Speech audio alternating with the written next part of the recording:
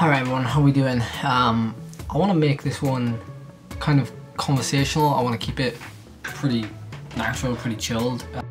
I think trying to condense this down into like the minimal possible time frame will kind of detract from the content. And you know, if I want to like tell you a story or go off topic, I don't want to stop myself from doing that. So you know, if you're here for like just a 10-minute video with some quick tips how to like bang bang bang, then this probably isn't for you, you know. Maybe you can watch it in like 2 times speed or something. But yeah, I was influenced to do this video by Francis Kidd. He recently dropped a video about 10 days ago talking about the 5 tips that you can pick up on as a beginner cyclist. And for me, he really really hit home with the last tip, which was to join a local cycling club. And like for me, for those of you that don't know me personally, then I'm still involved in my local cycling club, which is Bynea Cycling Club, and I've been a member of that club now for like 12 years.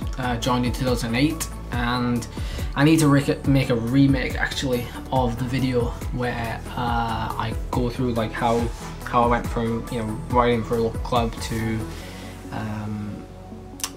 know, to racing for a team, and then to the present day. Not so much the present day then, because that was like 3 years ago, but yeah, like really I'm already rambling, as you can tell, but the whole idea of this video is to try to double down and expand on one important topic that I think for me just speaks volumes. And I know this is probably not going to maybe the older audience then probably won't get as much out of this as the younger audience, but I think personally, even if you're, you know, kind of coming into cycling late and you're in your 40s, you're in your 50s, which I know a lot of people are. I've been having messages from lots of people of that age group. It could even resonate with you. You know, you can really get a lot out of joining a local cycling club. And really there's not much to say apart from my own personal experience and how a cycling club has helped me, and how I've been seeing a cycling club grow the last at least the last 5 years. Development side, you know, how they really try to expand on, you know, the success that they've already had. So I mean, the best place to start is going like way back to when I joined Bynea. And when I joined the cycling club, I joined because it was, back then, at least 12 years ago, it was the only thing you could do. And I feel like in today's society there's lots more that you can do. Instead of joining a physical cycling club, you could actually you know, join a Facebook group. You can join anything. You can like learn on Reddit pages. You can, you know, learn from YouTube channels. You can learn from lots of different places. But I think the thing with a cycling club is that you get all the people obviously there physically. You can learn from them watching them. You can learn from a lot of things that they do. But when I joined the cycling club, it was kind of around about 150 members. Not all of them were serious, not all of them were racing, not all of them partake, not all of them like participated in you know, the weekly sessions that the club was putting on. There was always like a core group, and it still is to a certain extent, you know, a core group of riders and people that that still do, you know, the weekly sessions or the weekly rides.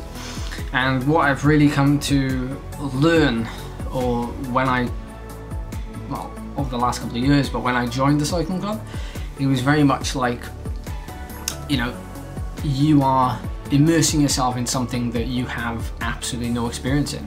And it's very easy, I think, to get lost in the world of the internet. You know, there's a search bar that can lead you down so many rabbit holes. And I think, you know, when you go to a cycling club, particularly when I was 12 years ago when I turned up, it was you know, a small group of people. A lot of them were kind of, you know, 50, 60 years of age, and they take you under your wing. They would you know, take you out on club runs. And I think this is something that I don't know that I've spoken about before, but it's almost like a blueprint to how you develop as a young rider. I know the demographic that I have that watch these videos, and I do a little bit of digging as well, and a lot of them are you know, 25, 30, but mainly, you know, 30 and over, 40, 50 even. What I can speak to you guys is that, you know, chances are maybe you guys have come in late to the sport, or you have children who are starting cycling, and the blueprint that I picked up on, not so much when I was in the cycling club or in the system, but, you know, now or the last couple of years looking back on it, was really the first things first is to join that cycling club. And when you join that cycling club, you can get so much free information, like it's almost information overload to a certain extent, for the next, you know, next few months, next few weeks. But what I really learned was that when you hang out with, you know, people that are twice your age, 3 times your age, people that have been racing, you know, in the 80s, in the 70s, in the 60s, and they're passing on, you know, small things like, you know, you'd go on your first club ride, which to me, as a 15-year-old, my very 14-year-old actually, my very first ride was a club run, and the club run was over onto the Gower, which was about a 28-mile ride, you know, there and back. So probably took us around 2.5 hours, you know, club run pace with a cafe stop as well. But what I learned from that ride is, on a mountain bike, that everybody would look out for you, but, you know, you'd never be left behind, but that they'd always be willing to share something with you. I think at a club run level or club ride level for beginners, you know, entry level, where the average speed is like, you know, 10 to 40 mile an hour sort of thing, they'll always look out for you. And, you know, hey, if you've got some comments, I'd love to hear them down below, like for your, you know, your experiences at your local cycling club, or if you've been involved in cycling clubs over the years, or even if you haven't, and you're involved on online kind of cycling clubs or Facebook pages, and let me know in the comment section. But riding, you know, with that group of people, it's that kind of, you know, the social aspect. I actually learned how to, or what a lunge was, like lunging in a sprint on a club run. Not that I had any place to be, you know, sprinting or lunging on a club run, but that's where I actually learned how to do that. And then, you know, after a couple of, well, I guess a couple of months, because I was quite nervous about the progression and everything, you know, there was a couple of, you know, when you're kind of in the cycling club zone, you pick up on, you know, a number of people who are head and shoulders above the rest in cycling clubs. Like, you pick up on the weekend warriors, you pick up on the people that do the chain gangs, you pick up on the people that race, the people that time trial. And what you want to do is you want to try and not so much infiltrate, that's kind of like the wrong word, but you want to create that bridge and that step, so that you feel like you can be included in a way with those groups. And you know, in a cycling club, there's always going to be different kind of pockets of people. You know, there's going to be, you know, the cyclocross people, the time trial people, just the social people, and you know, depending on where you want to go and what you want to do, you know, you really want to try and bridge to those groups. And even for me, like when I was a junior at Bynea Cycling Club, I still had Bynea as my club, but I was lucky enough to be sponsored by a local bike shop, and there was a group of young riders sponsored by a local bike shop called Treads in Swansea, and we went to the Junior Tour of Wales, and we had some, you know, we had bikes given to us, kit given to us, and you know, we went to a lot of the National Junior Road Series all across the UK. And to to a certain extent, I was kind of away from the cycling club, but it was always there. You know, I could always go back to it during the week. I could ride club runs, things like that, whenever I wasn't racing. And I still do now, like I say. It's never dawned on me to even, you know, think about not trying to fit that in.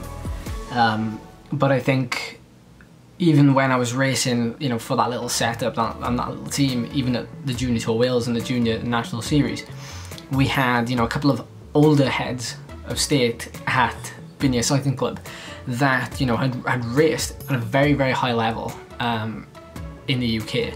Like, they were well known in Wales, but well known across the UK, and still are today. And they were very much kind of interested in my racing exploits, and interested in, you know, how I was doing as a junior, how the races were going. They were giving me tips. They were like, oh, I know that course. Like, we raced up that climb in like 1978, and you know, that was very, very interesting to me. And you know, it's very easy, I think, particularly when you're young and naive, to kind of go, well, you know, I'm not even gonna turn to the older guys. But really, that's where the hidden gems are, I think. And I know the way the sport has moved on with technology and things like that, you know, to a certain extent, maybe they can't have that insight into it. But in terms of the racing, the tactics, the instincts, knowing the courses, you can really tap into that at a cycling club. And then what I had a great support network at the cycling club, where, you know, I got really friendly with one guy in particular, who basically loved collecting bikes. He loved tinkering with bikes, loved doing things with his bikes. Had, you know, loads of bikes, to the point where, you know, he couldn't keep them in his garage. He was keeping them in like the attic and, you know, underground and things like that. Like, there was not enough space. And really getting to know him and to, you know, become very friendly with him, he was offering to do bike maintenance for me, you know, as a kid that I was, my parents not knowing bike maintenance themselves. You know, that really helped me then to take that pressure off of, you know, yes, I have to look after my bike, but then he was there to, like, you know, fix things for me, and to just have a cup of tea as well, more than anything else, while we were doing things. So that side of it, like, cycling club is very important for those social aspects, the friendships, the helping hand you can get through things like that. And then the blueprint that I talk about, where, you know, you start on a club run, for example. It's a very basic beginner level.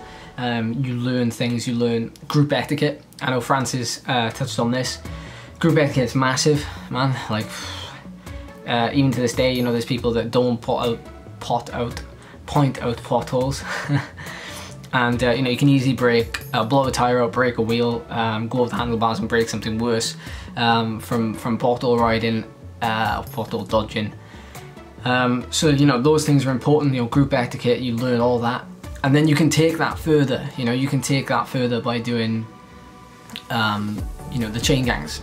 You know, but the chain gangs and the faster, longer rides, where you slowly build up to them, where you hang out with these, not so much the weekend warriors, but, you know, the guys who race, or they take their training seriously. You know, by riding with them to a certain extent, you know, not only do you learn, you know, in a very different way to when you're racing, but if, say, we were going out on a 75-mile ride on a Sunday morning, and we meet at the bus stop at 8 o'clock, and there's only 6 of us or something, and I'm just, you know, a 16-year-old, 15-year-old, and really, like, not really had much experience of 75-mile rides. The difference is that, you know, these guys will look after you, but they'll also give you a hard time, and in a good way, to the point where hopefully they won't just drop you in the middle of nowhere. Like, I think those days, like, should at least be long gone.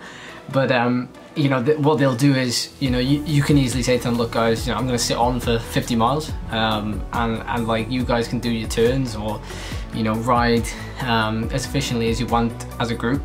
I'm just going to sit on, and I'm quite happy to sit here as the odd rider, so 5 riders, and you obviously, you haven't got a partner to hook up with to ride 2 abreast. You know, you just suck it up. And, you know, especially when you're a newcomer or beginner to the sport, you'll absorb it quickly. Like, you will absorb it quickly. You'll understand how the group works. You'll understand, you know, why these riders are taking a drink now. Why are they eating now? Like, why? Oh, we're going down the descent. Why is this guy putting a jacket on now? Oh, it's because you can see, like, the cloud coming in the distance. So it's like, it's things that you wouldn't necessarily pick up on the social rides, but then you would pick up on the faster rides. And what the faster rides will tend to do is, once you've made that steady progression into them, you know, it's almost going back to square one, and you're having to go through that progression again during those rides.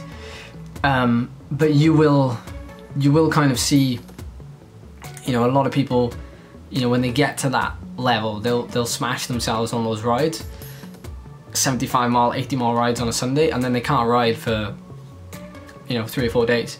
And when consistency is key in anything, in cycling and progression and anything like that, you really need to think as well, as you get stronger and as you get more capable of managing that effort you can do on the ride, rather than just riding it and hanging on to the group, you'll start to learn that, you know, if I manage my effort today, and I, you know, instead of doing 10 minutes on the front, I do 5 minutes on the front with my partner, then I can go out and do a ride tomorrow.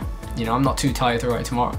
And eventually you'll start to learn like how to put these things together and how to ride multiple days, and how to fix, like with Bynea, we have a structured ride, which is like an 1.5 to 2 hour session on a Saturday, a longer ride on a Sunday. You can start to think, okay, if I struggle on this one but I can do this one, how can I like fuse the two so I can ride double days, not double days, but, you know, 2 days back to back. And then if I got a chance like to ride in the week and it's a training on a Wednesday, how do I make sure that I don't, you know, leave myself totally drained on the weekend, that I can't ride well on Wednesday night? So, you know, the people in the club will obviously understand these. They've probably been through that situation themselves, and you know, it doesn't matter how old you are, how young you are when you join that cycling club. Always ask questions, like always be curious. Like, curiosity, man, is like, it's weird because, like, you know, obviously you learn from doing things, or you learn from, you know, failing. You get dropped from the group in the chain gang or something, but then, you know, if you don't know why you got dropped, then how are you going to improve? And I think, you know, when you've finished the chain gang, and, you know, like today's modern technology, you don't even have to go back to the clubhouse and have a cup of tea and ask the rider, oh, how did you drop me there? You know, you can actually just, you know, text the guy or text the girl and go, so what happened? And you know, you're constantly learning, and I think, like, with a club setup, particularly one that, you know, you could say to them, like, is there a blueprint? Is there a way that I can, you know, make my way through to riding with the top riders in the club? And then once you're riding with these top riders in the club, and you become kind of one of them, I guess, then you can start to say, you know, once you've become very friendly with them, you know, let's go to races together. You know, let's do a team time trial. You know, a 4-up team time trial. You know, let's start working together as a group. We can actually make a name for a club, and we can make a name for, you know, ourselves as riders in our local area, but also, you know, in our country or in our county. But like, it's very easy for me to say, but try and find the time as well to, while you're doing that, if somebody new jumps in the scene, like, while you're, like, you've just got to the top or whatever, if somebody jumps in, like, make sure to grab them and bring them and, like, show them the ropes. And because nobody knows better than you. You know, if you've been there and you've done it and you've been through the system, like, always remember to take care of that next, like, generation that's coming behind you, because they're just as important as you.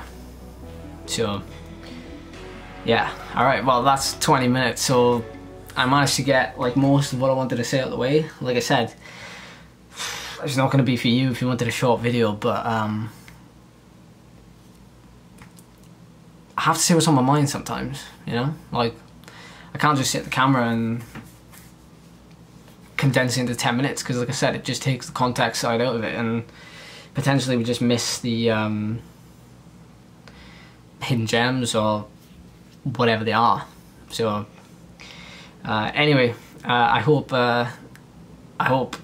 lockdown's been kind to you wherever in the world you are. It's certainly being kind here, kind of, with the sun. So something to be thankful about. But no, seriously, like, I know, like, it's not the be all or end all, like, being a member of a cycling club or a cycling community, but it certainly helped me. And you know, if in some way it helps you, or there's, you know, some kind of takeaway from this, then, you know, it beats me. That solves, you know, a tiny puzzle maybe in you know, your life.